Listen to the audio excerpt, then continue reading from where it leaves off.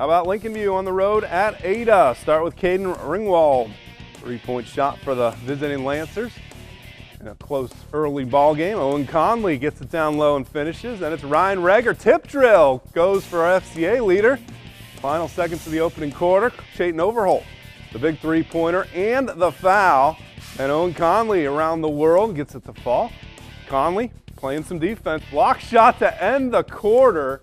Final score between these two rivals has Lincolnview running away with it 68-39.